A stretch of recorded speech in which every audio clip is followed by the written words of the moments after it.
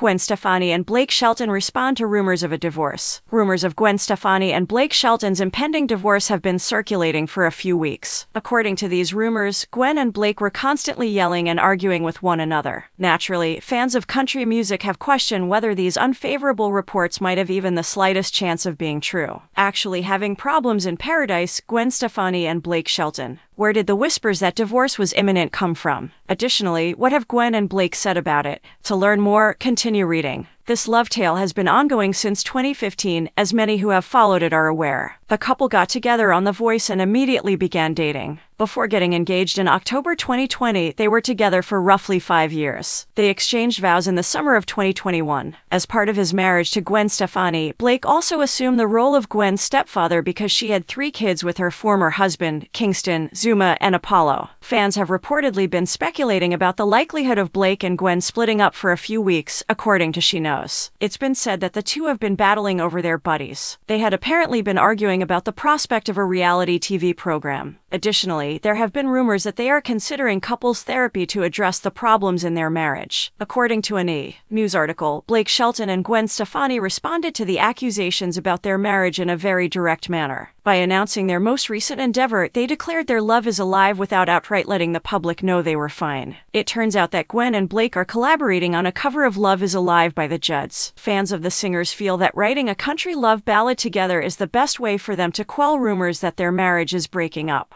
The classic from the Judds album Why Not Me will be included on the cover with Gwen Stefani giving it her own unique touch. Gwen will do the lead vocals and her husband will handle the harmonies. The couple will join in on the lovely words during the chorus. Sadly, people who want a copy of the album that includes this song will have to wait a while to receive one. On the album commemorating the Judds' 40th anniversary, the cover serves as the album's lead single. The album won't be available until the end of October. What do you think about Gwen Stefani and Blake Shelton's response to allegations that their union is breaking up? Comment below and let us know. Stay tuned for more news on country music.